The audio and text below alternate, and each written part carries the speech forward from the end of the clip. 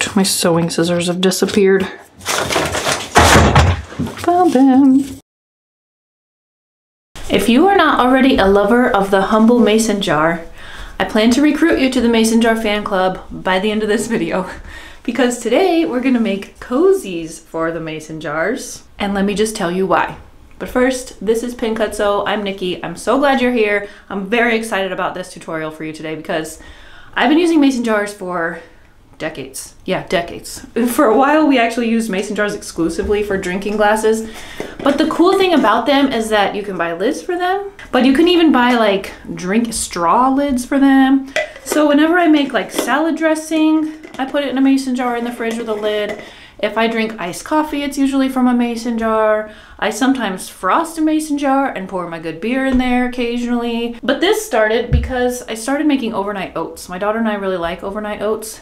And when you're eating the overnight oats, your hand gets cold. So I was thinking if only we had like the bowl cozies, but for mason jars, and then the light bulb went off and I thought I had to make the pattern, I have to make the tutorial, and I literally cannot stop making these. But then as I was making them, I was thinking of more and more ways to use them. So then I decided, why don't I make these insulated? So then they'll keep whatever's inside the jar cold and keep your hand warm. So it doesn't just keep things cold, it also keeps things hot. So if you're a person who makes like pho or soup and takes it in jars to work, then you can put an insulated cozy on there to keep your soup warm. Or if you like to drink water, this one literally has my water in it. This kept my water cold for hours. The ice did not melt. And if you live in a humid climate like me, it kept the sweat off my table. It's like a coaster and a cozy. But yeah, more gift ideas later. Right now we're just gonna get to the cozy making part. So what you need to do first is go over to my shop and grab the pattern that I made for you. It is not expensive, but it has step-by-step instructions and it has the pattern pieces that you need. So we can make a small one for the pint-sized jar, or we can make a large one for the quart-sized jar. And in this video, I'm going to walk through a regular one, and then I'm going to show you real quick how to make a quilted one if you want to. And then at the end, I will come back on here and tell you a bunch of ways I wrote down to gift a mason jar with other things so that it's like a bulked up gift, but you didn't spend very much money. So everybody you know can get a mason jar cozy for Christmas according to what they like. So yeah, let's get started.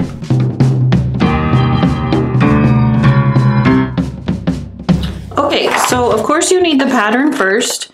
When you print the pattern, you want to make sure that your printer is cutting it at 100% scale, because most printers try to shrink things for whatever annoying reason. Your cozy will be too small. So with this project, it's important that you print at 100% scale. And then there is a test square on the pattern so you can make sure. Let me just cut this on out.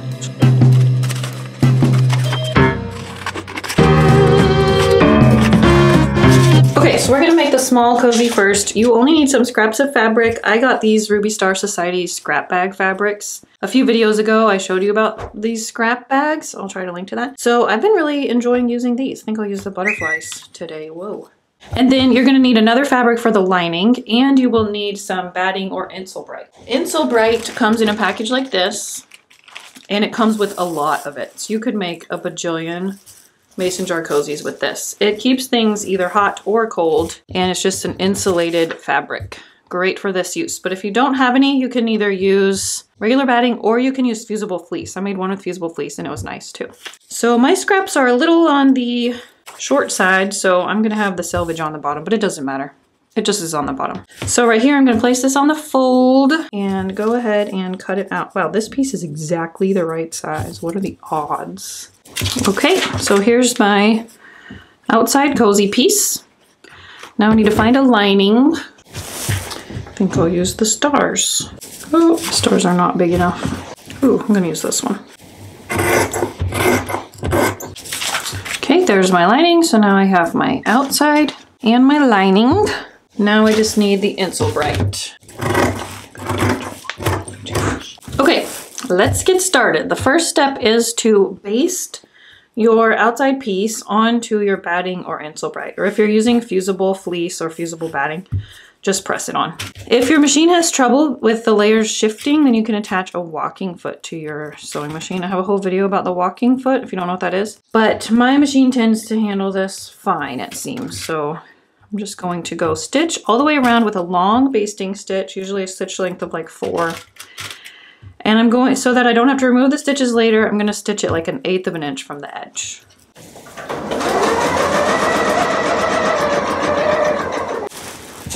Okay, so here's my basted piece. And now I'm just going to fold it in half with the short ends together, and I'm going to stitch this. I'm gonna do a regular stitch length now, not basting, in a 1/4 inch seam, and I'm going to stitch the bottom in a 1/4 inch seam. So the short side and the bottom. Trim the threads. Now I'm just going to trim this slightly to reduce bulk, not too close. Same with this. And now we're going to box the corners. So I'm going to try my best to finger press my seams open the best that I can. This is actually harder with Insulated than it is with batting for some reason. And I'm going to bring that seam to meet the bottom seam and create a boxed corner like so. Trying, if I can, to get my seams open. They're kind of fighting me, so I might just not worry about it. There we go. So you're creating 2 angled creases. On either side, you're going to go stitch in a 1/4 inch seam from crease to crease. Same thing with this side. This side doesn't have a seam, but it folds together really easily. You're just matching up with the center here. So again, I'm just going to stitch from crease to crease. You don't want a topsy-turvy jar, so we want that to be nice and flat if we can make it. Okay, and then we're gonna turn this right side out. It's so cute. This fabric is so beautiful. It's Melody Miller for Ruby Star Society. So pretty. Okay, so I'm gonna set this aside, and I'm going to do the same thing with my lining, except this time I'm gonna leave an opening in the short side seam for turning right side out later. So on this side, I'm gonna fold it the same way. I'm going to stitch here, and then I'm going to stitch till about, I'm going to leave this open until about here, and then I'll stitch on either sides of these pins. And then again, I'm going to stitch the bottom. Trim to reduce bulk, even in the lining, except for where I'm going to close the opening. And then box the corners the same way I did for the outside. Okay, meet my seams. Finger press this open, this too. Pin. Same with the other side. Okay, so I'm gonna go stitch my boxed corners. Okay, so now I have my outside sewn and my lining sewn, and I have a hole right here in my lining. So I'm gonna keep this wrong side out for now. And I'm going to put my right side out, outside, inside of it. Outside, inside, inside, outside. Slip it in there like a glove, matching this side seam. Pin the seams together, open if I can, and then match the seam all the way around. And now I'm going to go stitch around the top. Now my sewing machine does not have a removable arm, so sometimes people slip this over the arm and just sew around it. But an easier way is actually to sew from the inside of the cylinder, so your presser foot is in here. I'm going to show you what I mean. I'm going to stitch this so that the cylinder, or so that my presser foot is inside of the cylinder. It's very easy to go all the way around. This time I'm going to use a 3/8 of an inch seam. I'm able to just move it along as I need to.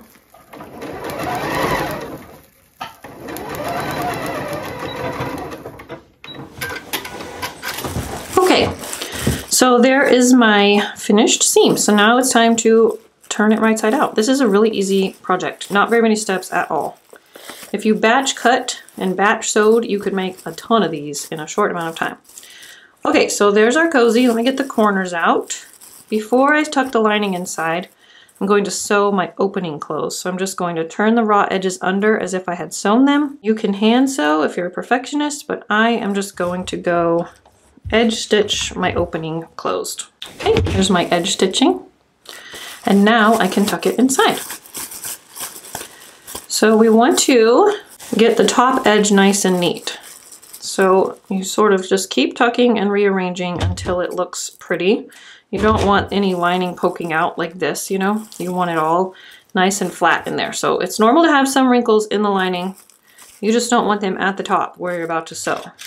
Put my pins on the inside because that's where I'm going to sew from. I'm actually going to turn it this way so I can top stitch from the inside of the cylinder, but on the right side of the cozy. Then I can put my pins this way. I just like to get everything flat. You can try pressing if you want, if you have a mini iron like me. I find it hard to get the iron in there on this little cozy. And this seems to work fine. And I'll show you an ironing trick when it's done. Okay, so again, sewing from the inside of the cylinder, I'm just gonna go top stitch 1/4 inch from this top edge. Okay, trim my threads. Okay, now I can turn it and place it on my jar. By the way, these work for the same for both wide mouth and the smaller mouth jars. The body of the jar is the same size. So now that it's on my jar, I can give it a good press and get everything nice and flat. It will not hurt the glass. Ooh, this one is so pretty. So pretty! Okay, now let's learn real quick how to make this quilted version. I'm just gonna show you how to quilt the piece and how that works. So if you've seen a few other recent videos like the Quilt As You Go baby bibs or the Quilt As You Go, oh, the little pumpkin coaster, then this is the same kind of a concept. So first we're gonna get a piece of Insulated, big enough. This time I'll make a large one because I wanna make one of these for my friend. Okay, so here's my big jar piece, and I'm going to cut a piece of Insulated that's just slightly bigger than I need it to be. I'm not going to cut it to size yet. Probably could have done that more efficiently, but oh well. About here. Now I'm basically just going to cover this piece of batting or Insulated with strips of fabric, one at a time. Okay, I will start with this piece, making sure it's big enough for my pattern, and it is barely. And then I'm just going to sew a strip, right sides together, onto it. All right, I'm gonna press that open. So I'm not gonna have to do any quilting on here because I'm already stitching it directly onto the batting. I'm just going to keep adding big enough strips. And then I'll do the same thing going this direction. It helps to start in the middle so things don't just get like wonky.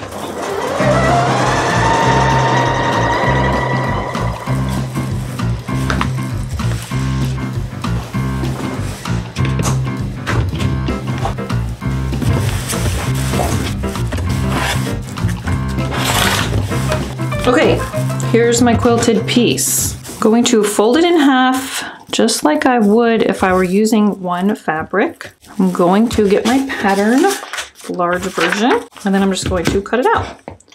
And then after that, you will just sew the mason jar cozy like we did for the other version. So I won't finish this one on camera because the process is the same, but I will show it to you when I'm done. And I will tell you all of those gift ideas because I have a lot. I had to start writing them down because I had so many. All right, let me finish this and I will show it to you.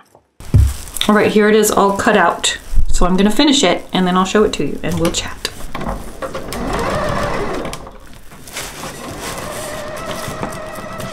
Okay, I finished. So cute. Now I have quite a collection. I think I have 4 small ones and 2 big ones.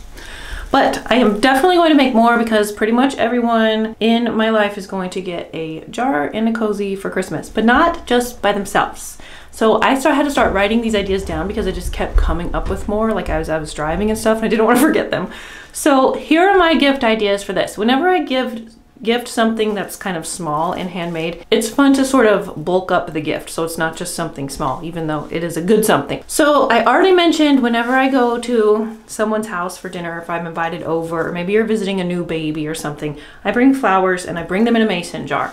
It would be so cute to put a cozy on a mason jar, especially if it's an insulated one they can use over and over whenever they drink iced coffee or whatever, their water, whatever. And so this is what I'm gonna start doing now when I gift flowers. I always have mason jars on hand. They're so cheap to have around and I just give them away. Okay, I already mentioned overnight oats. So if you have someone in your life who takes mason jars to work and say eats salads or soups or overnight oats, I thought it would be really fun to gift one and then include recipe cards or even make a recipe book, or I bet there's already recipe books you can buy and add to the gift as like jar lunches, you know. Other people like my parents, they really love craft beer, so if I got them an insulated jar cozy or made them one, then their beer could stay cold after they pour it out into their glass, especially if they frosted it first, which I know they do. Oh, so I had asked my friend Mariah if she thought I should make a large size jar cozy, and she said I was actually she was literally drinking from a large size jar at the time, but then she also said I make one for it's some kind of health, like immunity tea. It's like spicy and potent. And so she makes it and keeps it in a mason jar. Then I thought, a lot of people I know right now are into sourdough. You could gift someone a sourdough starter with a fun jar cozy they can reuse for something else. You can include your tips and tricks and recipes for sourdough with the gift. So how to spice up a, what's it called? Oh, a sourdough starter. Oh, if people like iced coffee in mason jars, you know what? It's really hard to make an iced latte at home and make it taste like you got it from the store. Also, if people like other drinks like cold brew with the sweet cold foam on top, that's super easy to make. So you can include a little bit of recipes and instructions on how to make the perfect iced drinks at home and gift those with a mason jar and a cozy. You can also gift them these lids. And the straw lids, I don't have one currently. I don't know. I move a lot and then I go through phases where I just start tossing stuff. Sometimes I regret it. The straw lids are one of those times. I know there's a lot of people who drink iced tea, and you can even steep the tea in a large mason jar, and you could gift this with a cozy and with tea bags that make really great iced tea. You can, oh, back to the coffee idea, you could even get a nice bag of coffee beans and gift those along with a mason jar with a cozy. You can also gift a mason jar and a cozy with recipes for like the gifts in a jar. You know, like, have you ever received for Christmas like the cookies in a jar and all you have to do is pour them out, add the wet ingredients and bake them? You wouldn't use those ingredients with the cozy, but the cozy and the jar can be used even after they've made the baked recipe. I was also thinking if you drink root beer floats, that's another time when your hand gets really cold and you wish you had a cozy. So I hope this has got your wheels turning and that you're inspired to make some mason jar cozies for yourself and for your friends and your family for Christmas gifts. If you do, or if you have other ideas, please drop them in the comments because we would all love to know more ideas. And I hope you like this. I will see y'all soon. Bye.